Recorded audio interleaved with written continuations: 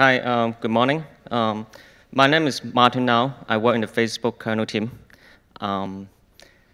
First of all, I'm not the speaker you're expecting today. The guys who really did this work couldn't make it today, so I'm going to present on their behalf. I happen to work with them closely from the kernel side, so I know enough details to know what I'm talking about, hopefully. And secondly, instead of only talking the DDoS, I want to extend the topic a little bit today to also talk about our another XDP production use case, which is our L4 load balancer. So since we already have one DDoS protection talk before, I'm going to switch the topic a little bit to talk about our L4 load balancer first, and then I will talk about our DDoS protection mechanism or framework. Before we begin, I want to recap a little bit how people usually do load balancing on the web traffic. It's pretty common. The end user request come in, it hit our level 4 load balancer first. What it usually does is you look at the TCP IP header, find a 5 tuple, do the usual sharding or consistent hashing. People usually do it to find the proxy, which is our level 7 load balancer, and then send the end user traffic to it. On the return path, the proxy respond directly to the end user. It doesn't go through the L4 load balancer or shift. So we call our L4 load balancer shift. So we used to use the IPVS to do the L4 load balancing functionality. We now move to the XDP mechanism in order to get better performance and better throughput. So before I hope you can see this graph well. So before I dive into the details, I want to show some graph and data first on the performance we got after move to XDP. So at the bottom graph is the packet per second. So the top line is the machine running XDP. So the bottom line are the machine running IPVS. As you can see, we can get much better throughput with XDP. In one case, we can get at most a 10x difference between XDP and IPVS. The top graph is plotting the CPU idle. The top line is also plotting the CPU idle percentage of the XDP program or the machine running XDP. As you can see, the bottom lines are the machine running IPVS. If you look at both graphs together, you can see the machine running XDP getting much better throughput. At the same time, it also doesn't burn as much CPU as the machine running IPVS.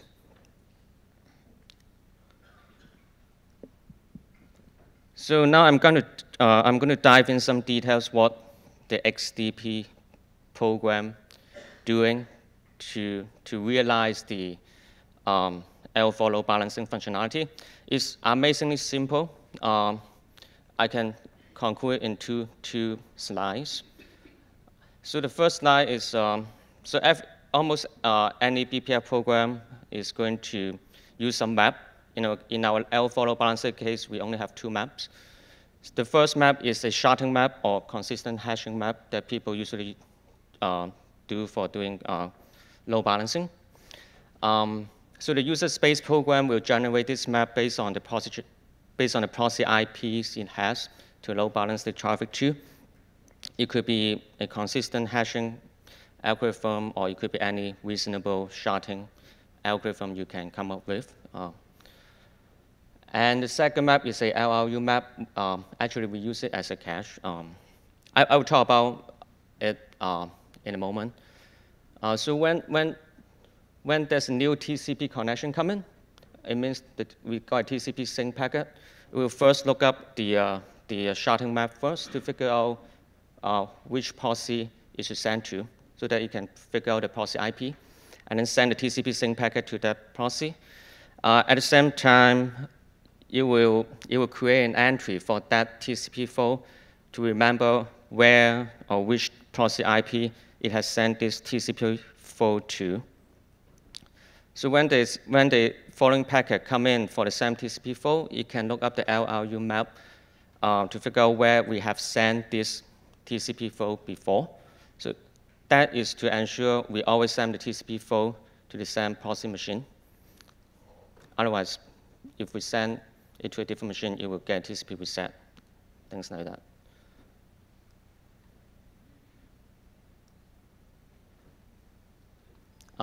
So next, I want to talk about the second part of our XDP program is how do we transmit the packet out? So at the first green packet is the packet we got from the end user, and then the XDP program will extend the head of this packet so that it has enough headroom for us to put in another IP header to it. The IP header is simply the L4 load balancer IP as the source. The destination is the proxy IP that we have just figured out by looking up the map I just showed you. So you call BPF XDP. I just had extend headroom, encapsulate it into another IP header, and then send it out.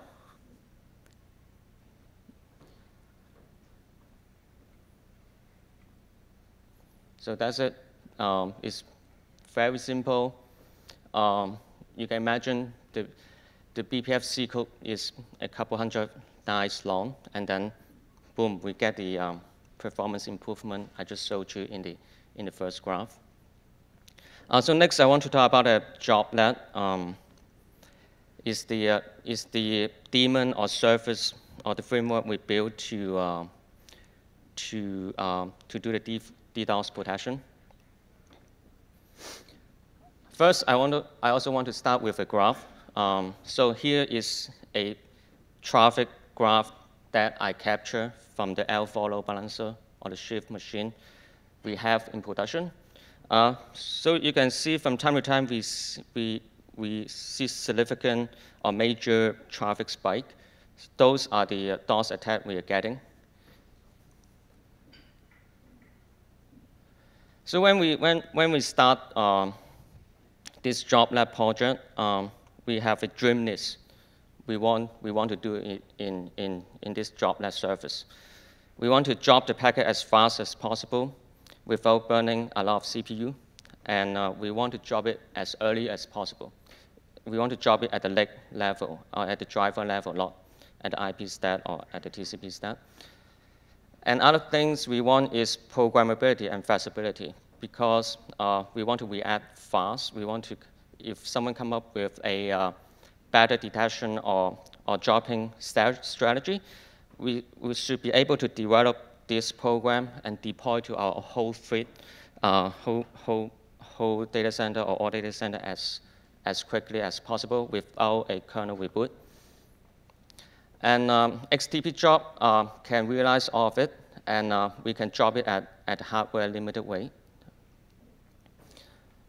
So the framework Droplet is basically a daemon running in all of machine. What it does is it takes the BPF program written in C, usually written by the security expert, and then the daemon will compile it at the runtime by using a BCC library. And then we'll load it to the kernel, populate the map with IP address or some packet signature we recognize for the BPF program to map with. And then we run it in the XDP hook in the lake. So the last one I want to talk about is how do we piece all the BPF program together in our production. I told you we have at least 2 programs we are running in the L4 load balancer already. One is doing the L4 load balancer itself. Another one is the Droplet doing the packet job to do the DDoS protection. But there's only one XDP hook in the neck driver. So theoretically, you can only run one program, but there's a way to train the program together. in the BPF, it's called tail call, and you can tail call with the program array. So you can populate the BPF program array like that. That's one way we are populating it in our production now. So the first BPF program is called XDP dump.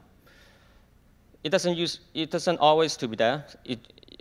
This program will be there if we need to do some debugging. It's like TCP dump. It will dump the packet out. And you can imagine the BPF program of the XDP dump is if it matches something we want to debug, then it will write it out to the perf event output, and then the user space will process it and then print it like TCP dump format. And then when the packet finish, when the XDP dump finish processing this packet, it will go to the next BPF program, which is Droplet I just talked about, to decide whether it should be dropped, is it a hostile packet or not. If not, then it will pass to the next BPF program, which is our level 4 load balancer, to decide which proxy we should pass it to next. But if it is hostile packet, it will be dropped at the Droplet already.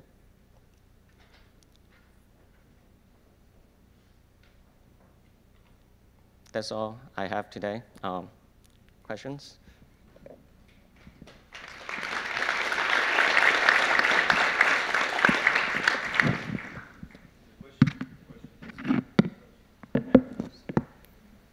Questions? Okay. Anybody with questions? Can we ask you the same question we asked the previous speaker, Ronnie's question? So why are you? Why do you need XDP when you can drop in hardware? What's that? I'm just going to ask Ronnie's question. Okay. What NICs are you using? Which hardware NIC? It's who's the vendor? I'm not sure I can talk about that. You can tell me. Okay, that's fine. Penalty box for you. All right. Anybody else has a question, or? Oh.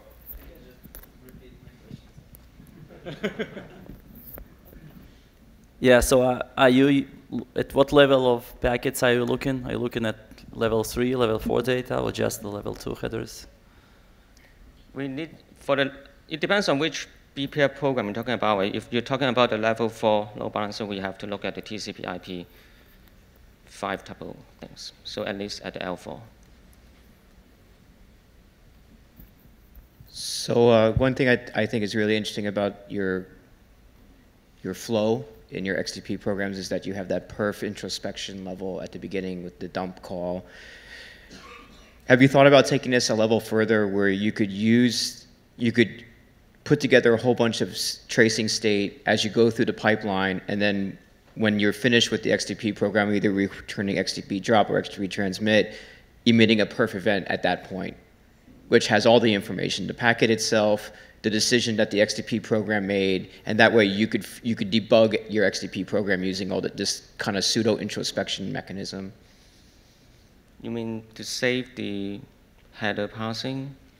In that sense? Or? I'm saying you make the decision in the XDP program, be it drop or transmit, and then you put that in the perf event, as well as perhaps some of the packet headers. Because that way you could debug the XDP program if you had this information all in one blob.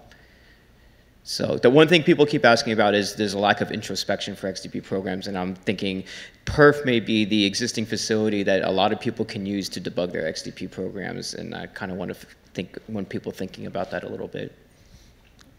Okay. Actually, we could take more questions here. Yeah. Just one. Yeah. Okay. We have time. Suresh Bogaville. Name?